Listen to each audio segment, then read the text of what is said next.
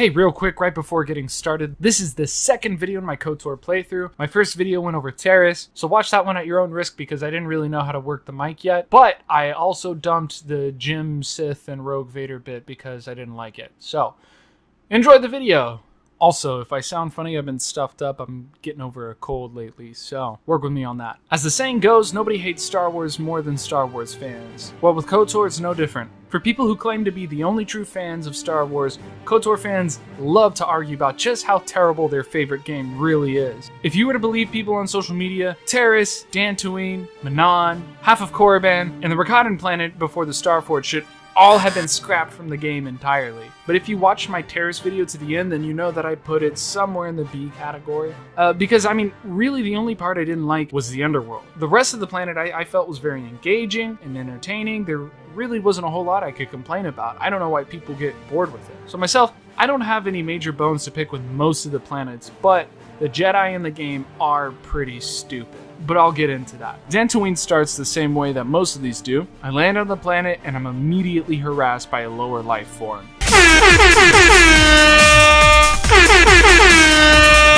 You there, Padawan. Why are you not wearing the customary robes of the Jedi?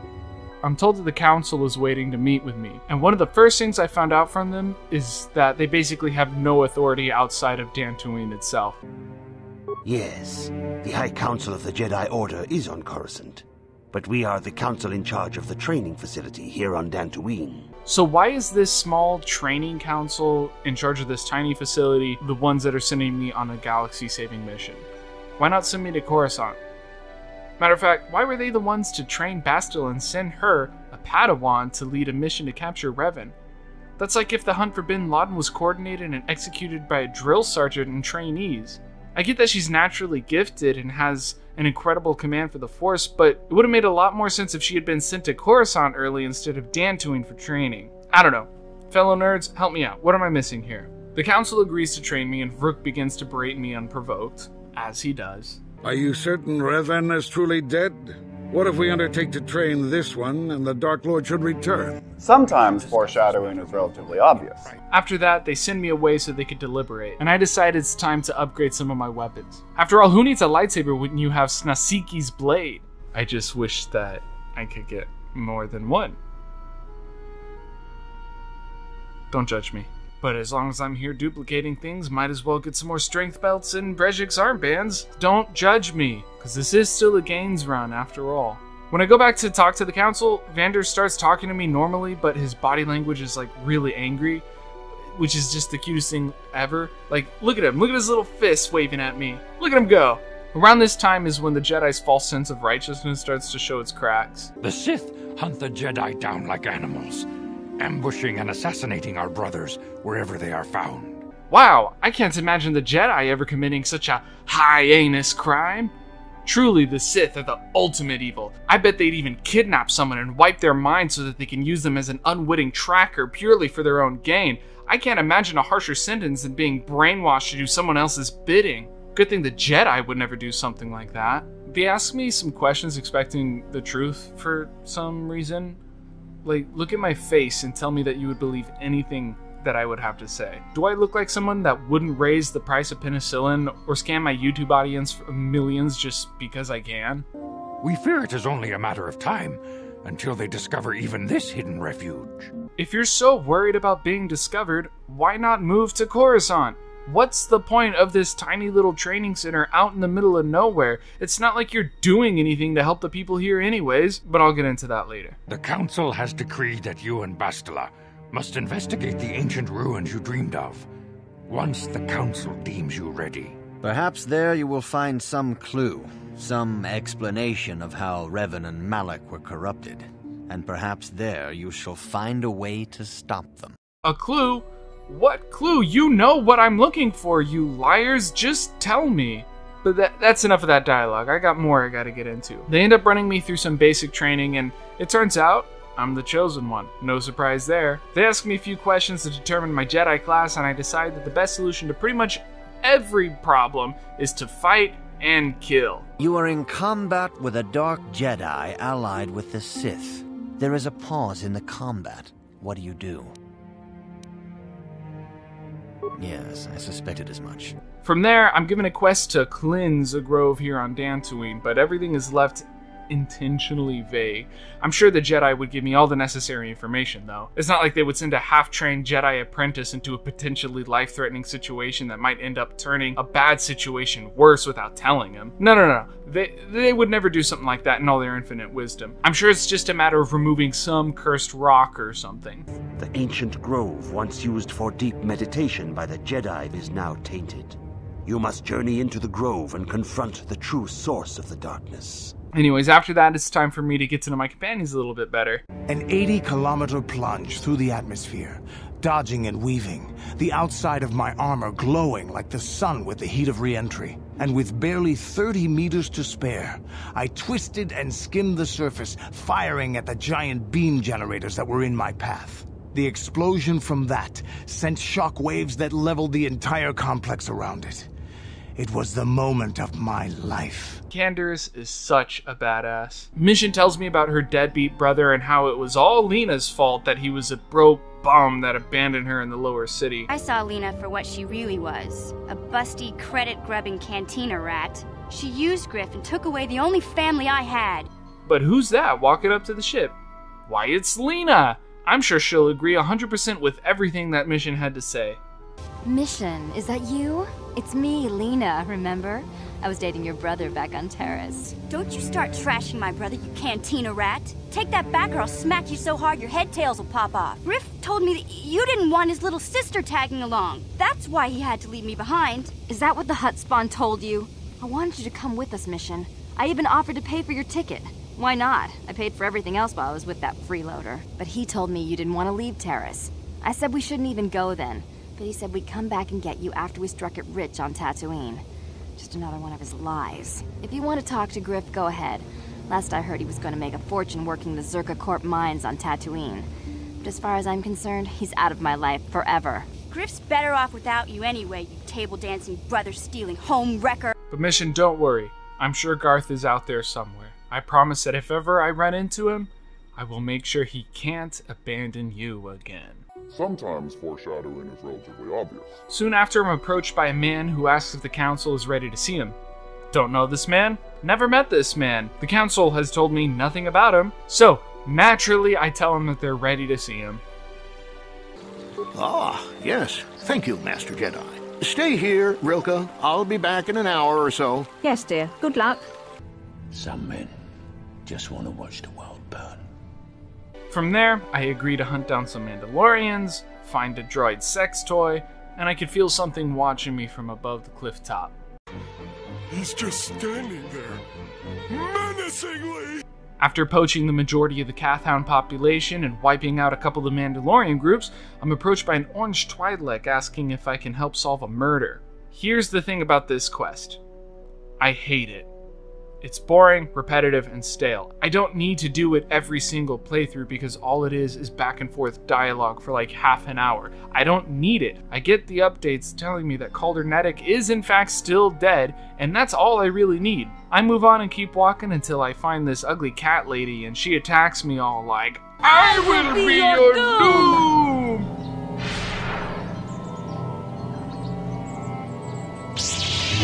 But she's not. She goes down after like 2 power attacks and then it gets all emo on me. You are strong. Stronger than me, even in the darkness. I mean, I guess, but if you don't mind, I have a grove to cleanse. I, Juhani, shall be your death! Die! So I finish her off and I get back to treating the symptoms of the corruption. While I'm out, I figure I might as well do the Jedi's job and I wipe out the rest of the Mandalorians that have been terrorizing the planet. Now this is what I've been waiting for.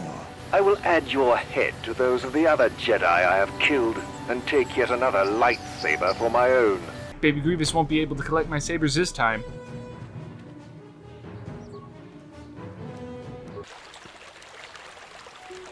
Thank you, young master.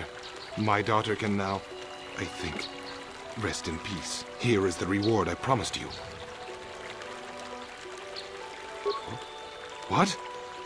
I did not think the Jedi were so greedy. You seem almost Mandalorian. I thank you for what you have done for me, but I have nothing else to give. The Council will hear of your deeds and your greed. After wandering around a little bit more, I find the lost sex droid that the crazy lady from before told me about. Apparently, he was trying to delete himself because he wanted her to move on and spend time around other human people. She tried to treat me as her dead husband. It was not healthy for her. You don't want to know. Of course, this is absolutely reasonable, so I do the most reasonable thing I can think of. I decide to power attack him and tell the lady that he's still out there somewhere, so she spends the rest of her days looking for him. What? No. You'd make her suffer like that? You monster!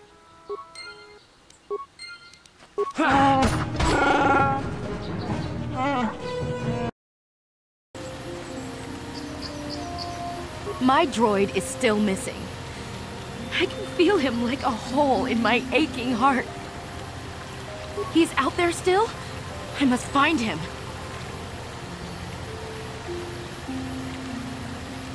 But why didn't she just take the speeder? Some men just want to watch the world burn. When I get back to the Enclave, Balea curses me and the Council for introducing Juhani to Snasiki's blade. She had it coming, did she? She had it coming? The Juhani I knew deserved more than this. She deserved more from the Council and more from you. You did not even try, did you? Did it even occur to you that Juhani might have been saved? That she might be worth saving? I should kill you for what you've done. And yet, I can't, can I?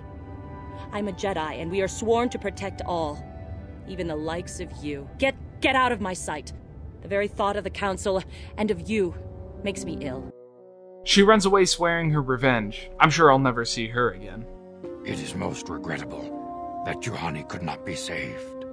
We in the Council had high hopes for her in the future. In every heart, there is some means of redemption. Could you find none in Juhani? I tell them that there was really nothing I could do, and they just believe me. And then they start telling me about these ruins. But to make it worse, they're talking about it like it's the first time they've ever heard of them. Like they sent this other Jedi to go investigate them. Like, again, you know what it is. They're so manipulative. If they're gonna lie to me, at least give me parts of the truth. The secrets to stopping Malak may be hidden within those ruins.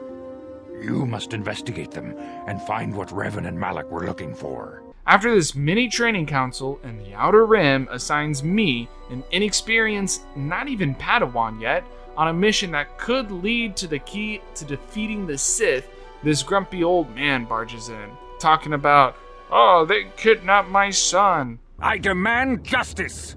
The Central family is a blight upon Dantooine. They must be punished. The Council will look into this matter, Mr. Matale. You must be patient. My son Shen is missing. How can there be any doubt the Sandrals are to blame? There are other possible explanations for your son's disappearance. Ah, you Jedi are good for nothing but talk. Should you have time, Padawan, you may want to investigate this matter. Vandar asked me to resolve this potential kidnapping situation like it's some small task. Like it's the same as asking me to pick up milk on the way home. Should you have time? Yeah, I'll look into a kidnapping and potential murder if you're too busy for it. Don't worry, it's only your job. But we'll get back to that later. Because I don't want to travel with Bastila. The sooner I can travel with Candaris and the Wookiee again, the better. So I go into the super secret ruins and solve the dinky puzzles to discover the star map and get out of there. This must be what Revan and Malak found when they entered this temple. This must be where their journey down the dark side began. I may have my timelines mixed up, but didn't they start down the dark side when they went to war against the Mandalorians? Isn't that when their resentment toward the Jedi began? Wasn't it because the Jedi's refusal to defend worlds from being decimated by Mandalore? I don't know. Again, nerds, help me out here. After that, I figure it's time to handle this whole kidnapping situation and, oh hey, this is evidence exonerating the Matale family of murdering the Sandral son. I'm sure I'll make good use of that. When I talk to Daddy Matale, he bribes me to raid the Sandral base, so I happily accept. I am a man of the world, Jedi. I know how things are done. I will make a contribution of 1,000 credits to the Council in exchange for rescuing Shen from the Sandrals. I will present the credits directly to you, of course. Whether the Council ever learns of this donation is completely up to you. Then I go to the Sandral estate and the daughter gives me a key card to the side entrance. This leads to trespassing, theft, countless loss of property, and an overall really fun time for me. And I'm sure this all went just how the Jedi intended. I thought you would listen to me. I thought the Jedi were compassionate and kind. I shouldn't have spoken to you at all. Finally, I find the little whiner being held, but he says he won't leave without the girl. If I escape, Nurik will think Rahasia is to blame. Nurik is insane with grief over the loss of his son, Cassus. If I leave with you, it is Rahasia who will suffer. I cannot allow that. She says that she can't wander the halls without her father suspecting her and endangering herself and him even more.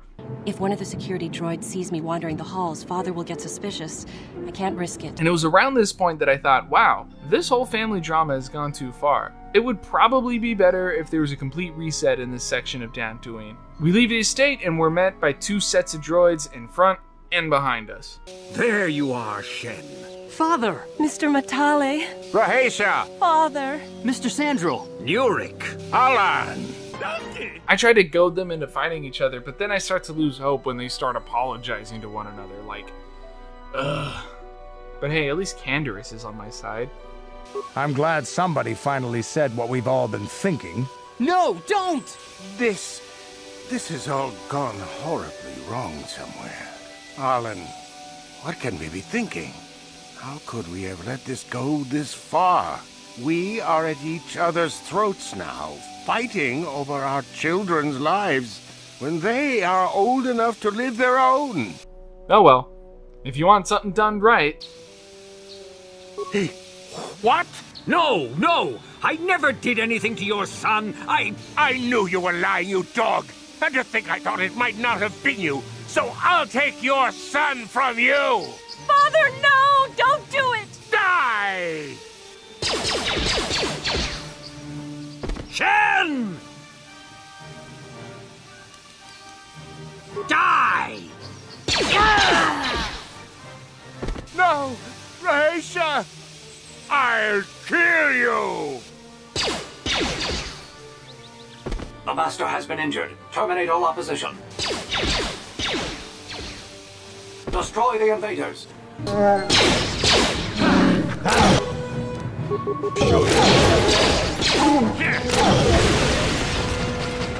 By the way, I take zero responsibility for this. The Council knew the risk of sending me to handle this. They know who I am. Bastila told them about my actions on Terrace. I answered all of their questions in the most brash way possible, and they know I've been nothing but arrogant and deceitful toward them. This is on them. I mean, look at the way I handled Juhani. What did they expect? At some point, you have to recognize that your rescue dog is just too dangerous to others, and you have to put him down for the safety of everyone. When I get back to the Enclave, I give them a rundown of everything that happened at the temple. Or rather, I tell them that nothing happened, but they call me out on it. Lies. Bastila has already told us about this Starforge and the map you found. But then I get the pleasure of lying to them some more about my involvement with the Matale Sandral feud. There has been a report of a terrible battle near the Sandral estate to the south of the Enclave. Apparently a large force of droids attacked the estate. The defending droids returned in kind. The attacking family was apparently the Matale family, launching an attack on the Sandral estate. Both entire families were slain, including the boy Shen, who had been reported missing. There was a mention that someone noticed one or more other persons leaving the battle area after the conflict had finished. You were in that area, were you not? Did you see something? Is that so? I cannot find fault with your statement, but something in your manner is odd. I cannot prove anything, but I have my suspicions. I will keep my eye on you, Padawan. Perhaps it was Mandalorian raiders, or a feud that got out of control.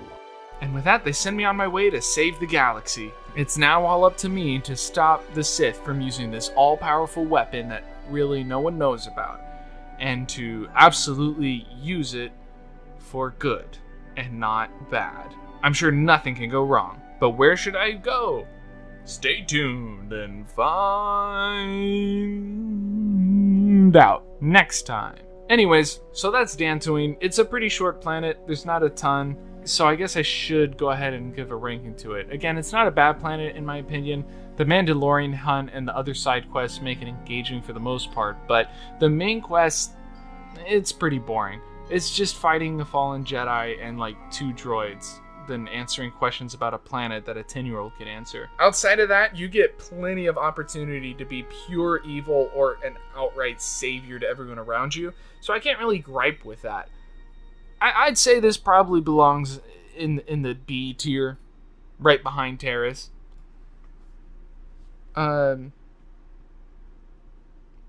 So, yeah.